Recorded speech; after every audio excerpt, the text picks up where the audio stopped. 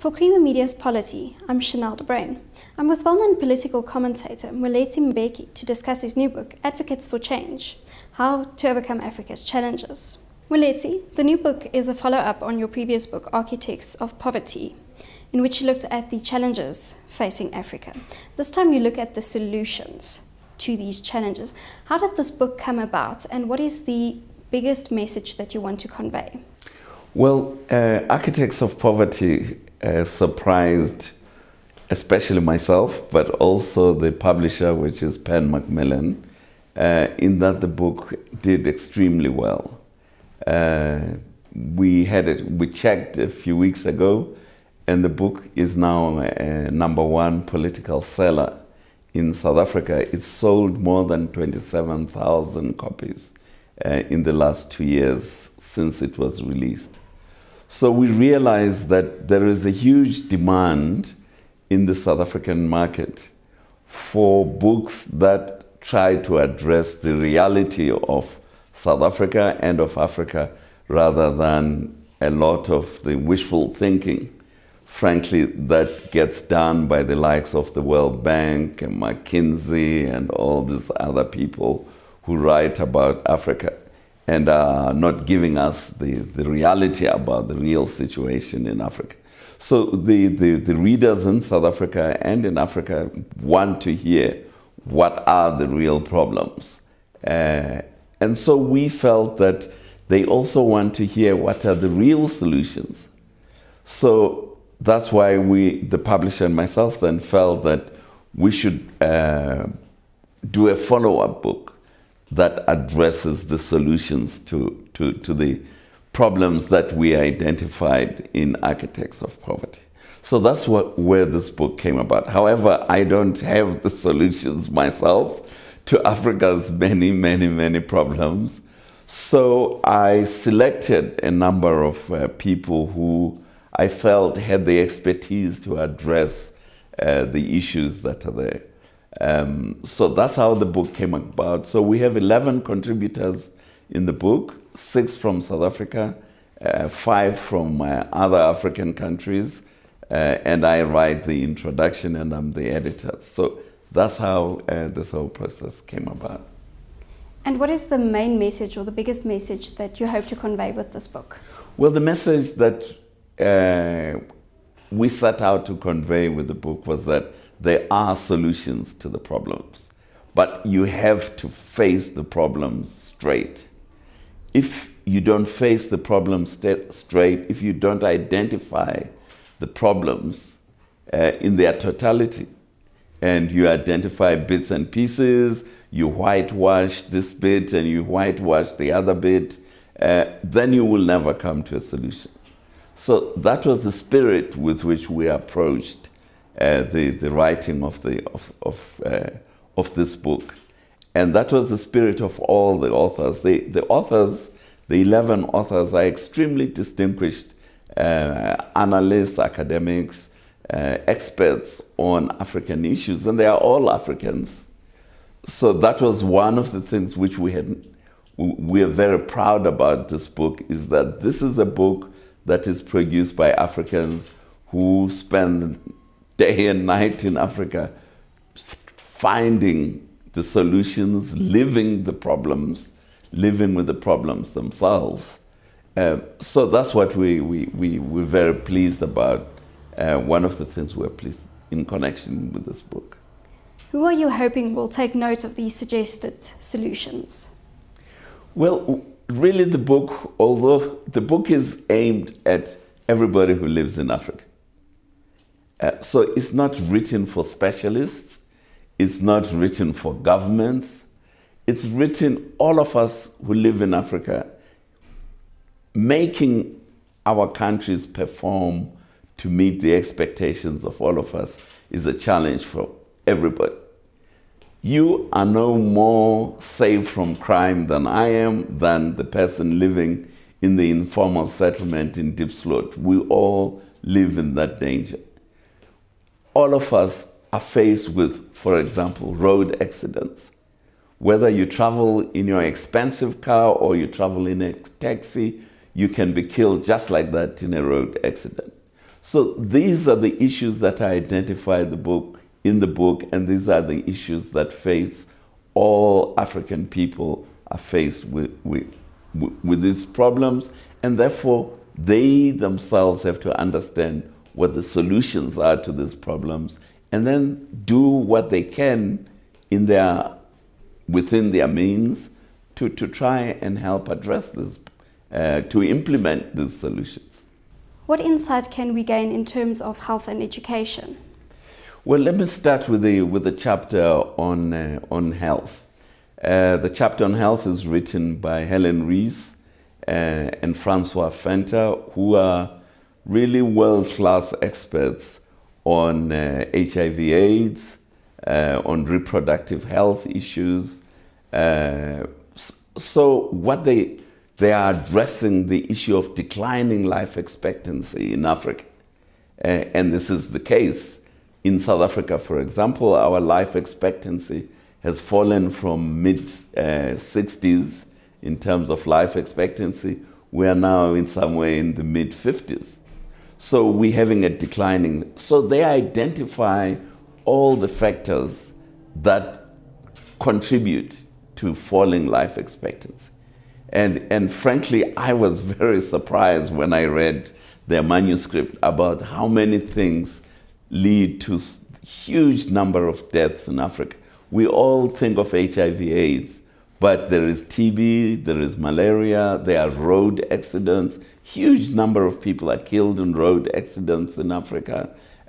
There's crime, huge number, especially of young people, young men are killed in violent crime. So these are all the factors that we have to understand contribute to the decline in life expectancy. And then there's water management, there's sewage management, there's a multitude of factors that are leading to the declining life expectancy. So those are all the issues that need to be addressed, that need to be solved.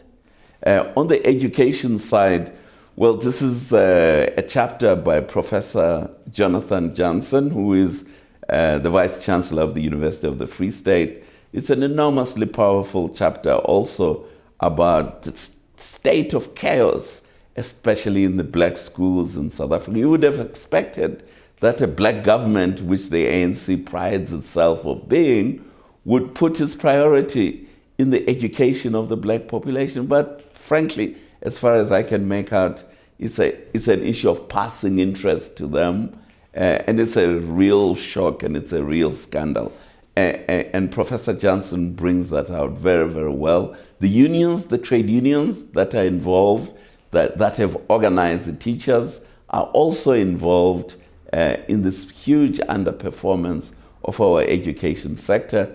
And Johnson doesn't pull any punches when he addresses the unions that they also have to pull their socks up. If I can quote Zwelinzima Mavavi, last week he told President Zuma to pull his socks up. Well, his own union members have to pull their socks up who are in the education sector to make sure that the children get the education that they deserve. There is no future for this country or for Africa if our populations are not getting the education that is as good as the education that the Americans get, that the Chinese get, that the Singaporeans get, that the Japanese get.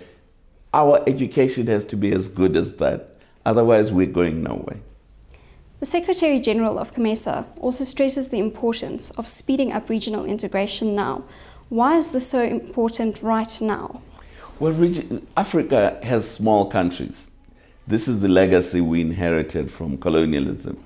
We have these small countries with small markets. South Africa would not fit even in one province in China or in India. So for us to think we can compete against blocs like the European Union, against huge countries like the United States, which has 300 million people, let alone India with 1 billion people, China with 1.3 billion, we're fooling ourselves. You can't compete with these tiny little populations that we have in Africa. So you have to create integrated markets so that we have regions that have the critical mass in population terms to be able to develop their own industries. Because without a home market, without a large domestic market, you can't develop industries. So you have to create a large domestic market, which is what regional integration is about. And then you will be in a position to compete with these huge countries. I mean, Indonesia has more than 200 million people, and it's a collection of islands.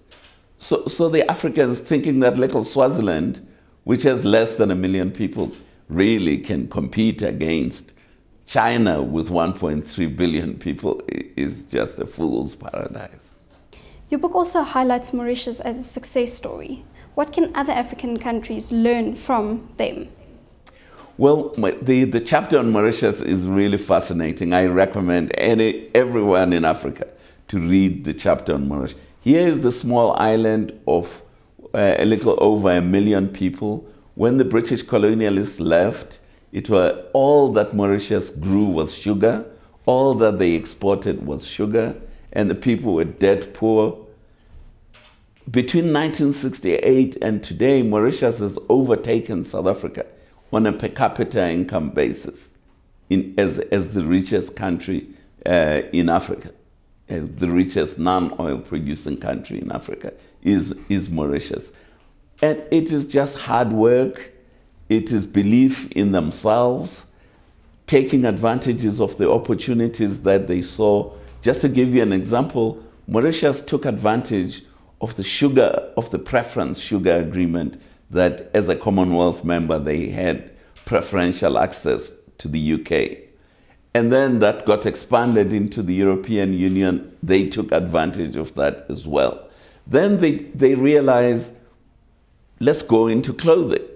And there was something called the multi-fiber arrangement, which then gave them advantage of entry into the United States market and so on. So they built up a huge textile industry.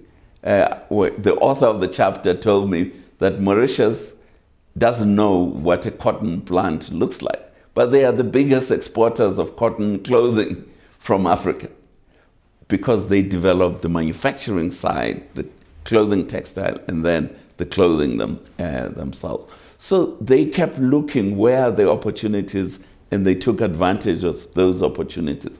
I was in Mauritius a few months ago, and I visited a call center where they've now moved onto call centers because Mauritius is a bilanguage country. They speak French and English. So they use the skills of the matric students to run call centers and to work in call centers. And these kids, literally, you could see hundreds of them. And they use the money they make out of the call centers to pay for their university education. Many of them study in South African universities, and they pay for themselves. So it's the creativity of the people, the creativity of the leadership.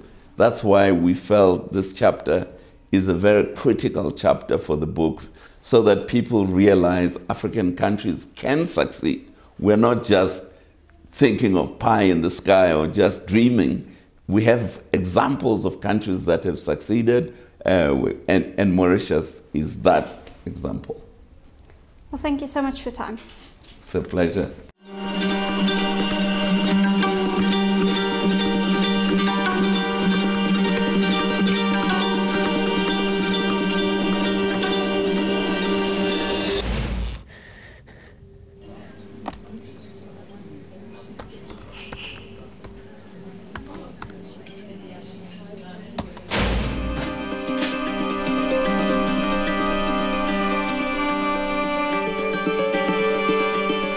Donate now and give 15 Rand a month. SMS JOIN to 41486.